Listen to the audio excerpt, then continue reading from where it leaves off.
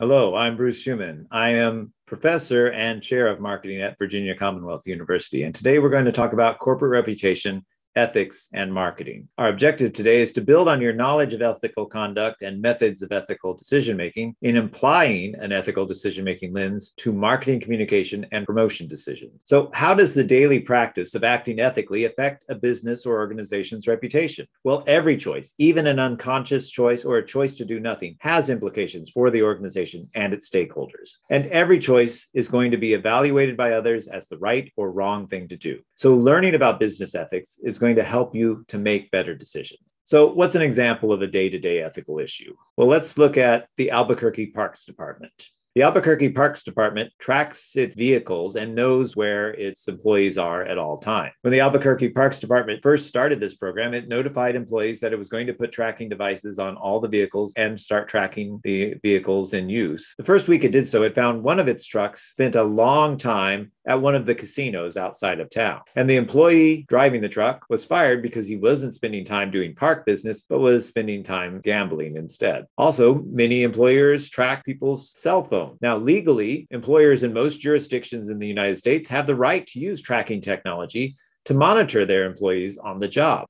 This includes their employees' use of workplace computers, phones, equipment, and vehicles, as well as their employees' location and behavior. Tracking people outside of work, such as on their private cell phone, that's much more questionable, both legally and ethically, because any tracking there may be seen by those who are being monitored as an invasion of privacy.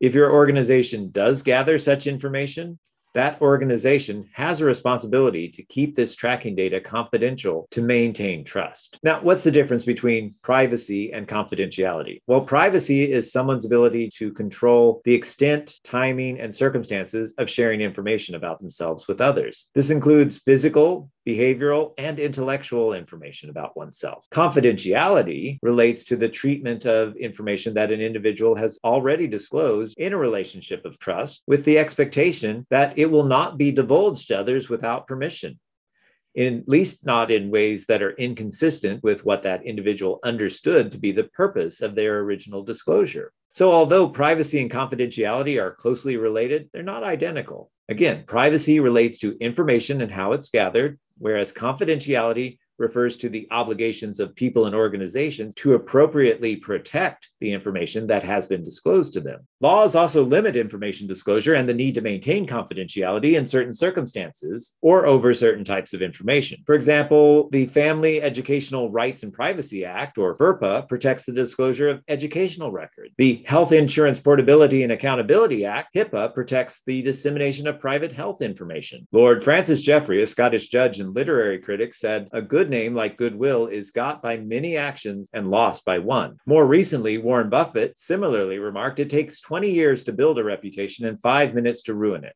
An ethical reputation can enhance the market value of a corporation because what investors are willing to pay to own stock in a corporation goes beyond its current position to include future expectations and goodwill. And goodwill is partly based on reputation. Even if certain stakeholders, such as shareholders, want management to bargain aggressively with other stakeholders like customers, suppliers, and employees, each stakeholder group's perception of the corporation's reputation is affected by whether or not those stakeholders believe that they are being treated fairly and ethically. The reputation of a company or its brands can also be affected by its marketing communication and the ethical or unethical nature of its marketing communication. Marketing communication includes things like advertising, sponsorship, product placement, and promotion. If people know that there are certain lines that you're not going to cross, you build trust. You also build brand value because customers know that they can rely on your brand. And you build goodwill because strategic partners and investors know that they can count on you. Now, let's look at an example of unethical sales practices at Wells Fargo and ask ourselves, how did these unethical sales practices affect Wells Fargo's reputation among consumers, as well as was it quick or easy for Wells Fargo to regain their reputation and reestablish trust with consumers? And what the likely impact on their business and its profitability over the next few years has been. So this slide shows values from Wells Fargo's website. And these are admirable values, but leaders must model, they must live these good values, these good ethics,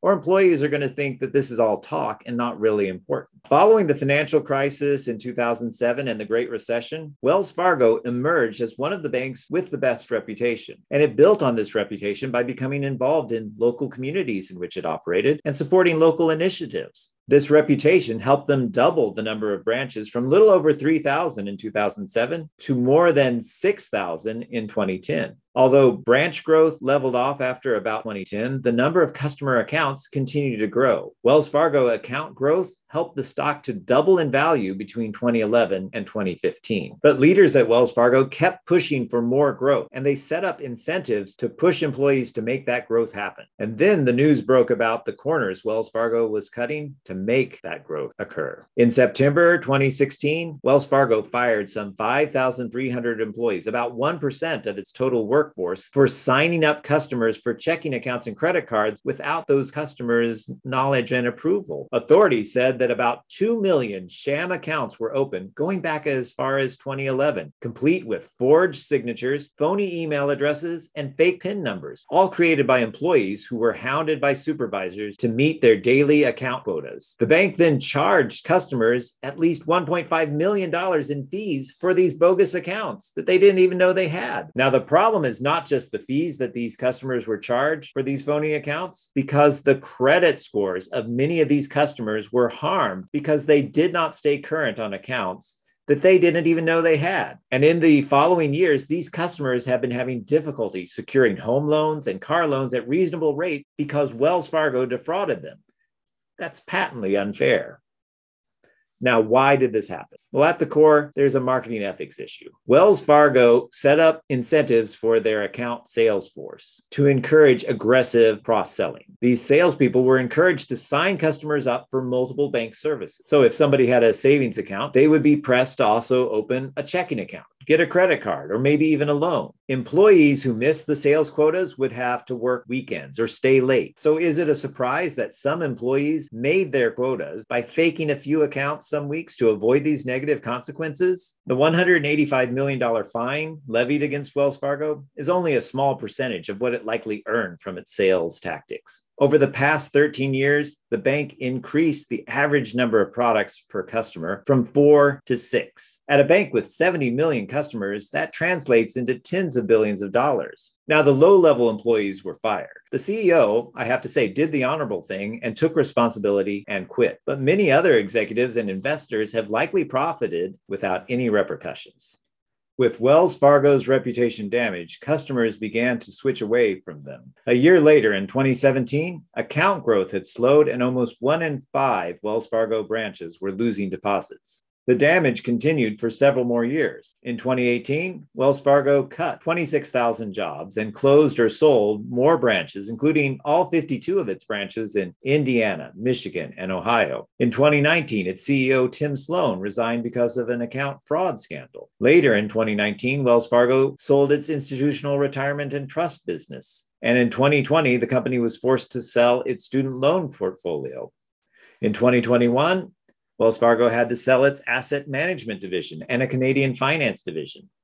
Also in 2021, Wells Fargo laid off another 6,400 employees and closed another 250 branches. Wells Fargo now has only 5,039 branches, down from around 6,600 before this scandal. As you can see, Wells Fargo has had a lot of trouble continuing to grow its business, and in fact has had to sell off and close many parts of its business just to stay afloat after this scandal. Now, Wells Fargo is a big ethical crisis, but smaller decisions also have ethical implications. Marianne Jennings has identified 7 signs of ethical collapse. And when you see these, there's often something wrong at the company. The first one is a pressure to maintain numbers. And we saw this at Wells Fargo with the pressure for its employees to keep adding a certain daily quota of new accounts. The second one is a fear of speaking up. The third one is a superstar CEO who surrounds themselves with inexperienced folk who want to climb faster. These CEOs know these people will not dissent and therefore will be yes men and support them in anything that they want to say or do. Number 4 is a weak board of directors. Number 5 is that conflicts of interest that arise for employees and leaders are overlooked or are left unaddressed. Number 6 is that the company thinks because they have innovation like no other company, that their company is special and that the rules of business don't apply to them. And number 7 is the belief that goodness in some areas atones for the company's evil behavior in others. So the company may be touting what wonderful corporate citizens they are while defrauding investors. Marianne Jennings says that if only one of these is present, the situation is still highly fixable. If all 7 are present, usually there's no hope.